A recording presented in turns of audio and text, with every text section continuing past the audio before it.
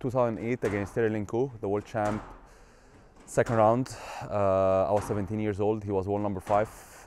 That was kind of my announcement, my arrival to the PSA World Tour. I won the World Juniors 2 months before it. And I think all the top professional players always follow who win the World Juniors, you know, because whoever wins the World Junior is always going to be the next danger or the next person coming up. And then that was my first ever world champ to play, and I went through qualies. I did go into the main draw to play the first round against Laving, who was top 20. I think I was world number 65. I did beat him 3-2. And then I played Linku, who was world number 5, and I had so much belief in beating him. I don't know why. I had always so much belief in beating everyone I went on court with, but I did have belief. I felt like my game could suit playing him. I was 2-love up and had match point in the 3rd game, which I lost. And then 4th game was 12-10, I lost it. And the 5th game I won it 14-12, and that match kind of was the announcement of my arrival definitely to the tour. I made the quarters. I beat Hisham the day after.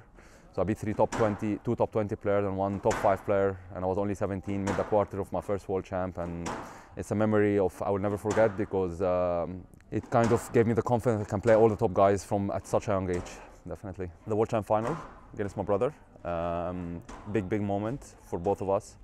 I remember I had my semi-final against Greg, which I won, and then he played, I think, 3-4 hours.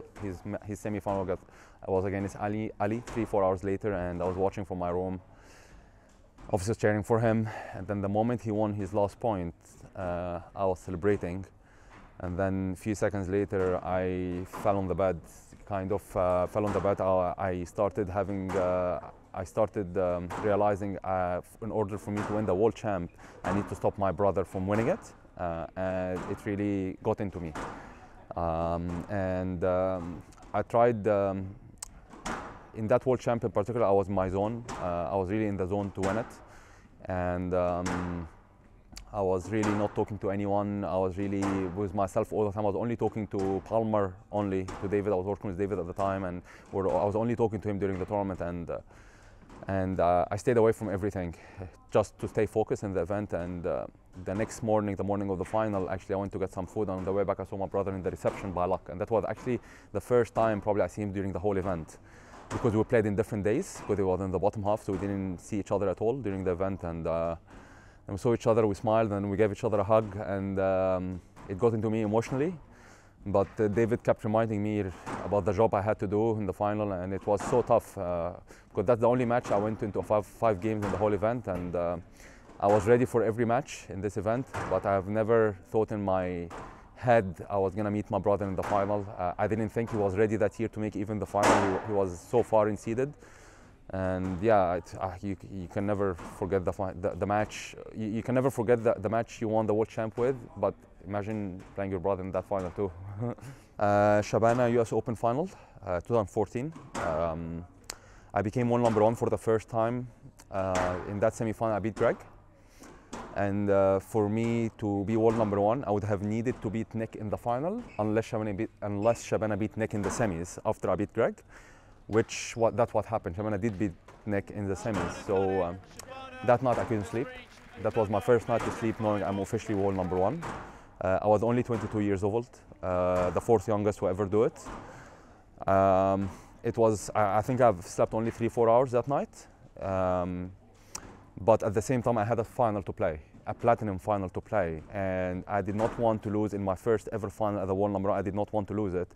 Not just that, I had to play also my idol, who was Amr Shabana, in the final. That was the only final we played against each other. And for everyone who knows Shabana was extremely difficult to play in finals, especially when it mattered most, when it was world champs, British or platinum, any of the finals. You know, I know he didn't win the British, but generally in final, Shabana was so hard to play. He had crazy stats when it came to finals. So I think I lost the first game very, very easy. I couldn't focus. I couldn't really do what I needed to do. There was so much going into my mind, and then I was 6-1 down in the second game.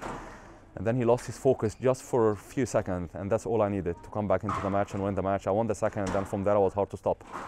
But I will never forget, first of all, my first match at the world number. That was my first ever match at the world number one. It was the final of the US Open. It was against my idol. He was the person I wanted to break his record at the world number one because he got there he put the record for the Egyptian at 33 months. And I wanted one day to break that record, and that was, and I was about to start my first month as well. Yeah, it was an unbelievable moment. My mom was there; she witnessed it as well. You know, it was an unbelievable moment for us. It was an unbelievable week, you know, to beat Greg and then take him out of the world number one, to beat Shabana the next day. It was an unbelievable match I will never forget. The match against Nick Matthew in the semi-final of the World Series Finals in Virginia. I think that was 2013. I can't remember exactly. I think that match for me was so important because that was not the first time I beat Nick. I think it was the second time I beat him. But the reason of why that match was so important for me because I feel that this match was the start of our rivalry. I beat him 3-2, and when we were 2-all, he started chatting to me, and I chatted to him back. And normally with Nick, whenever he chatted with any of his opponents, you wouldn't want to chat to him back because he's so good at it, at keeping his focus, because he's mentally so strong. And I think it was around 3-all or 4-all where I chatted to him back when he chatted to me, and I stood up to him. 5-3. Well, this is 5-3. This is a bit wonky. Why would that be a no-let? Play the ball. 3 words. It was a stroke. 4 words. And I went from 4-all to an 11-4, 11-5, and I got into his head instead of him getting into my head. And it was funny, you know, when that happened in the 5th game, because it gave me so much confidence in myself that if I can do that, if I can do that at the best at it, then I can do it to anyone, you know. And I kind of took that after this match. I took it after, and I was so hard to break mentally, I think, after this match. Of course, I was broken mentally. I'm a human at the end. We all have a breaking point. I was broken mentally many times in my career before. But definitely this match, it started something special between both of us, I would say. This one was Greg, the TUC, where he beat me 3-2. That match was very important for my career. I was 2-love down. I was starting my way back into this match. I won a very tough 3rd game, 11-9, and that's when I felt I was starting to get into him physically. I was not having a very good season. 16-17 season was a very tough season for me mentally. I had a lot of personal issues off court, lots of family issues off court, I would say. And I didn't play that season very well. I was overweight, I was not training, I didn't want to be on court at all. That's the only time in my career probably I lost motivation. And then in December, mid-season, I started getting my motivation a bit back again. And then at TUC, I was ready. In the 4th game, that's when his glute or something in his leg was hurting him, or he showed that it was hurting him. And then he was not walking properly in the 4th game. And at the end of the 4th game, he fell on the floor and took an injury. He fell on the floor after I won the game. And then I went to Greg and I told him, Greg, if you're injured, please stop, because we do need you for the tour. And that was a mistake from me, because I got emotions into it. And that was a big, big mistake for me. He went off, got the treatment, and during the point he would play completely fine. Between points he would not walk very well. And I didn't mind what he did at all, actually. For me, every time you go on court, the way I see it, every time you go on court, you go with weapons. You have to have many weapons. And you have to have, as an opponent, the weapons ready for any weapon your opponent uses against you, so you defend yourself, you know. And he took one weapon out of his pocket that I didn't have an answer to. And that was the biggest mistake for me. I only blamed myself after this match. And after I lost this match, it hit me, and I didn't play well till the end of that season. I lost the next week in Detroit, 1st round to Caesar. I lost to my brother in Laguna in 18-19 minutes, and it was because of that match. Sal in the World Series Finals, when he beat me, it was a big moment for me to have someone who is 20 years old to beat me, someone who I think is going to dominate the sport one day. Whether people like the stuff he does or not, I don't care about that, to be honest, at all. For me, I see the way he is as a squash player. All the stuff he does for me, he's gonna improve, he's gonna learn one day. You know, he's only a kid right now, he's only 20 years old. And I went into that final. I was 1 love up, I won the first game 14-12. A lot of players losing to me a tough first game 14-12, they wouldn't even stand a chance against me after. He stood up to me and beat me 3-1 after, and he didn't care that he lost the first game the way he did, and I respect this. You know, because I was once at his age doing the same things, and I understand that and I respect that talent. And for me, the way the reason of why this is one of my most important matches I've been part of is because I was as much as I was upset that I lost a big final, but in a way I'm a squash fan as much as a squash competitor, you know, and I was kind of proud to see someone at his age doing the stuff he does, you know, and win a big title like this. Because when is the last time we had a 20 years old who was as good as him? It was me. And then before me it was Rami, and then before Rami it was Janshir and Jahangir. That's it. Like, we were the only 4, like Rami, myself, obviously Jahangir and Janshir, we are the only 4 players under 20 years old that made it inside the top 10, and he's the 5th, actually. So you're gonna get someone like him every 10, 20 years, basically. So as I said, he has a lot to improve with his movement, with the stuff he does. Of course, he has a lot to improve, and we all can agree about this. But in terms of the potential I see in him, this guy is gonna dominate the sport. And one day when I retire, you know, I'm gonna remember this match. You know, when he wins multiple world champs and be world #1 for so many months. And I do hope he breaks all the records I've had. You know, as I said, Jemana had 33 months. You know, I had that record, and in front of me, and I wanted to break it. Now I'm on 50 months.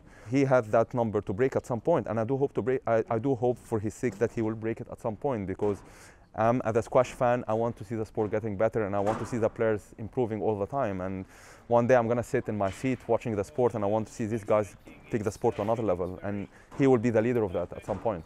El Gouna final against Rami, when I lost. I think that match, there was a lot of things happening behind the scene.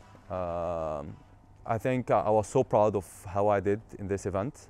I came into this event as it was my first ever time to go to Egypt as the world #1, and I go to this event. I arrive to El Gouna, not one poster being put of me in the whole event. It was all posters of Rami.